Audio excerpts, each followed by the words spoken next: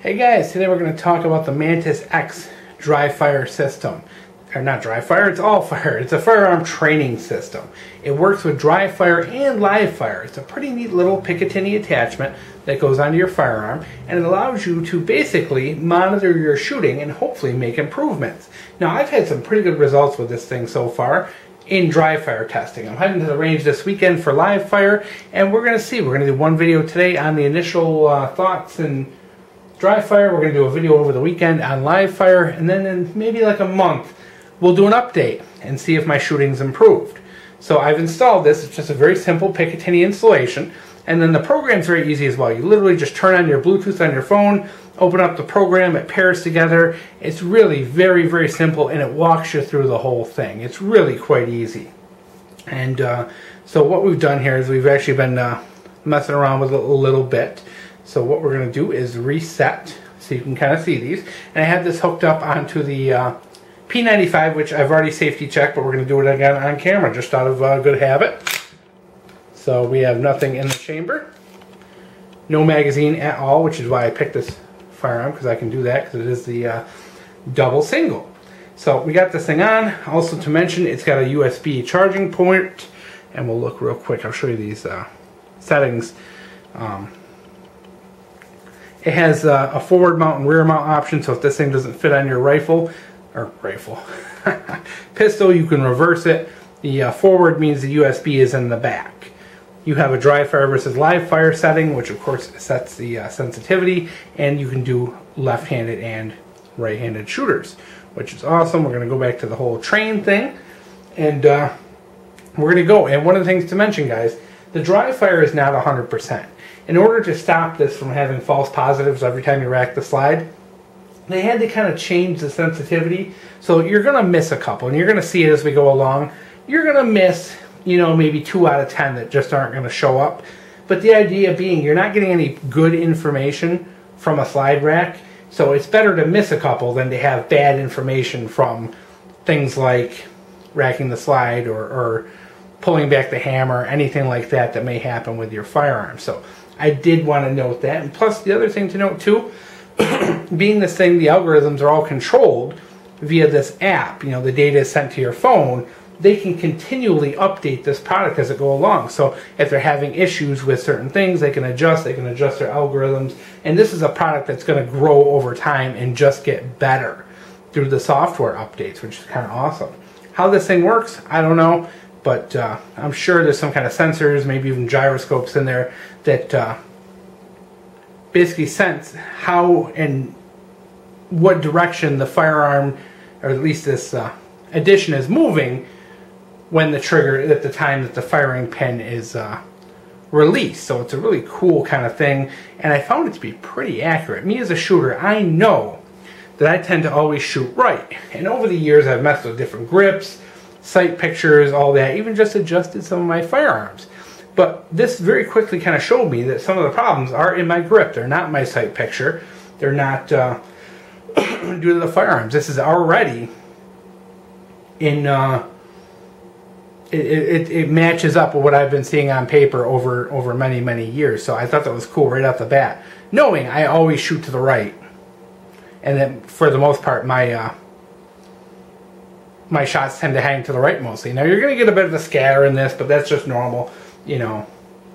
But the idea is that you can look at the aggregate data and see what are the patterns. What are you doing the most? What are you doing the worst? And all that. And the cool thing is, it even scores your shots so you know how still your hand was. So we're just going to check that one more time. And mind you, this is a safe direction.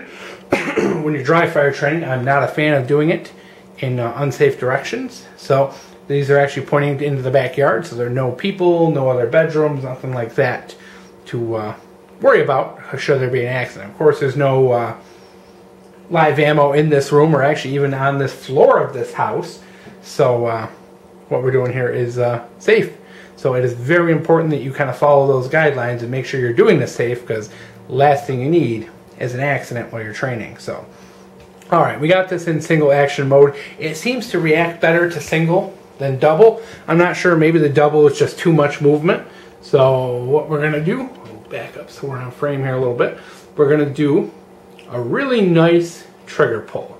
I'm going to try and make it a very good trigger pull, and what I would do if I was really shooting for accuracy. Alright, let's start the thing. That's fun. Alright, so we're going to try that again. And that was probably a false positive when I pulled the hammer back there, so we'll just reset that. Alright.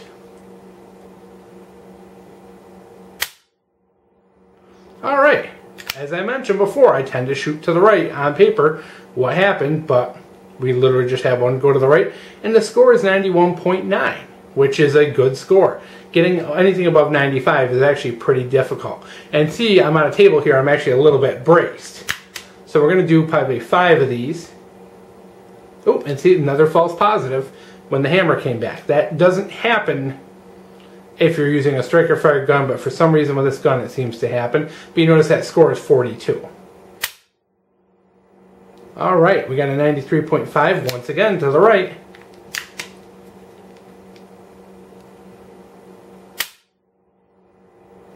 Okay, a 71.6 to the right. And the cool thing is you, as you're going, you can actually check, and that will tell you what you're doing. And it says too little trigger finger. So that's kind of cool. So we're gonna actually, we'll keep firing exactly how we were. That one didn't.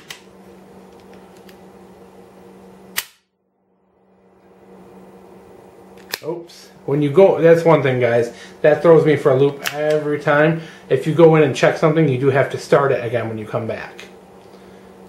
So we'll reset it. Okay, that one said great shot, 96. Once again to the right, 86. You know, obviously I moved a little more with that one. That one was didn't register. Every once in a while, guys, you'll get like 4 or 5 of them that will bunch up together, you know, and just like catches up on it. There's a 90. You can see, guys, the pattern's already showing. Everything's going to the right, which is what I do. Oh, there was a false positive, probably when I pulled the hammer back. It does tend to do this with this firearm. 6, once again to the right, 92. They're good shots, but obviously I'm moving the gun to the right a little bit as I pull the trigger.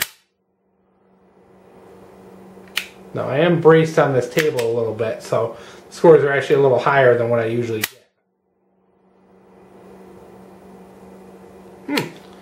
Couple there, like I said, they happen. 7, okay, 95.9. So now what we're going to do is we're going to kind of hold this up off the table and fire it one-handed. We'll reset it. And we're just going to kind of pull the trigger hard and fast. Not really taking care to pull it easily. That one didn't go. Okay, score 90. 74. Notice the scores are going down. 48. 67. 59. Notice they're going all over. They're not as 68. They're not all bunched to the right. Why not? Obviously, whatever it is I do with a good grip, 38. Scores are really low when you slap that trigger. And if you probably would look, I bet you this is slapping the trigger. Too much trigger finger. What's this one? Breaking wrist up. Things you commonly do when you're not aiming. So we're going to reset.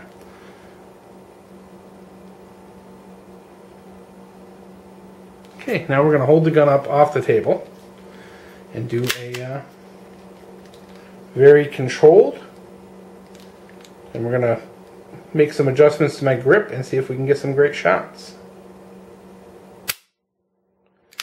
97.5.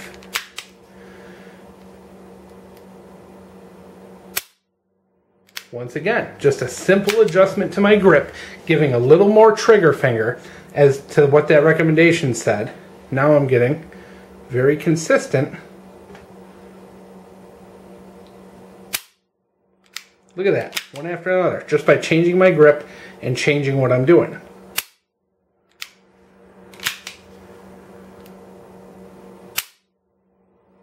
Okay, 76, that one was good. Now what we're going to do, guys, is we're going to go back to what we were doing with a very edge of the trigger finger on here. See what happens.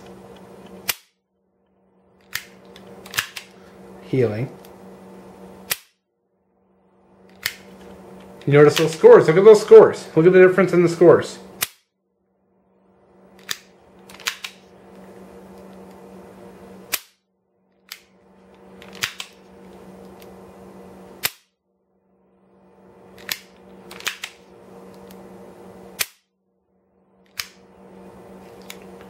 Okay, now what we're going to do, guys, now that we've messed around with that a little bit, we're going to try a super, super tight grip.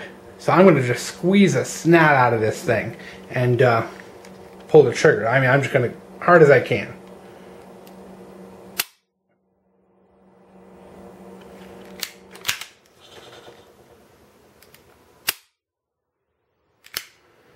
Oh, forgot to start it. My bad.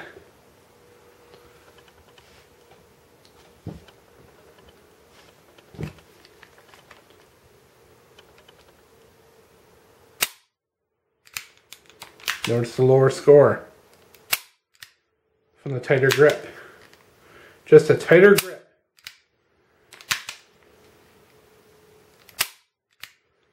Affects that score quite a bit, 70s.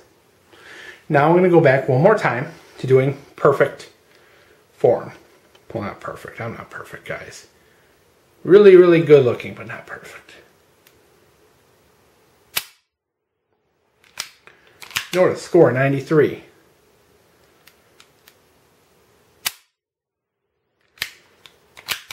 '89. Ooh.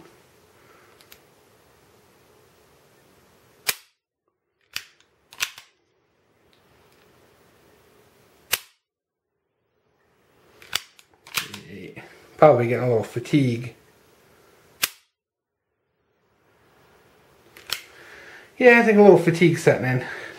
You can tell, you can see from my hands, guys, I was obviously squeezing really, really hard during that one. So what we're going to do now, because I guess my hand is a little tired, we're going to do a couple, of course we're doing this on the rickety table, we're going to do a couple brace shots right up against the table and see if we can get some good scores again.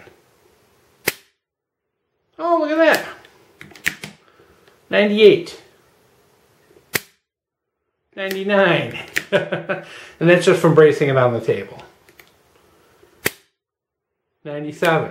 Alright, so we've proved a point here, guys. This thing really does work. It's not just throwing out random numbers. It's not just throwing out random advice. This thing is actually accurate. And that was one of my big fears about this was, is this thing going to have any sense of accuracy whatsoever? And it does. It really does. From the different tests you've seen here, obviously, if I adjust my grip, things change. If I do a good job, things change. If I change things up, I can actually change the results based on my grip and how I do things. Pulling the trigger with a double action, gives you a low score. Even though I took my time and I'm really kind of being careful, much higher score. But go back to that double action pull. Your scores are pretty low with the double action. It's a lot more pull. It's a lot more weight. So this thing is really cool, guys. I have a lot of faith. This thing is going to be really, really good when it comes to live fire testing, just from this dry fire. I've been doing this for, quite a few hundreds of shots, guys, and it really does and is accurate. And this is probably the worst gun for it because it does have that really heavy hammer to it. And you do get those false positives sometimes on the pulling the hammer back. But, as you can see, it's accurate. And not only is it accurate, but there's a big difference. Putting the gun on a table, your scores are going to be 97, 98, versus just kind of resting your arm on the table, you're going to get those 90s. And 80s kind of free holding it. It's really cool. And I can literally watch live as I make adjustments to my grip and see what it does to my firing position. That is just really super cool to me, and I am just super excited to try this thing out at the range. So you're going to see a video, like I said, hopefully within the week about live fire, and hopefully the idea being is that the targets will match up with what this thing shows on the live fire. And then, of course, we'll do an update and see if this has improved my shooting. And what we'll do is we're actually going to go in, guys, and I'll do a target before, and then a target using this, and then we'll hold them up a month later and see if there's any improvement. So we'll see, guys. I'm really super excited, and I think this has got a lot of potential to be a really great training device.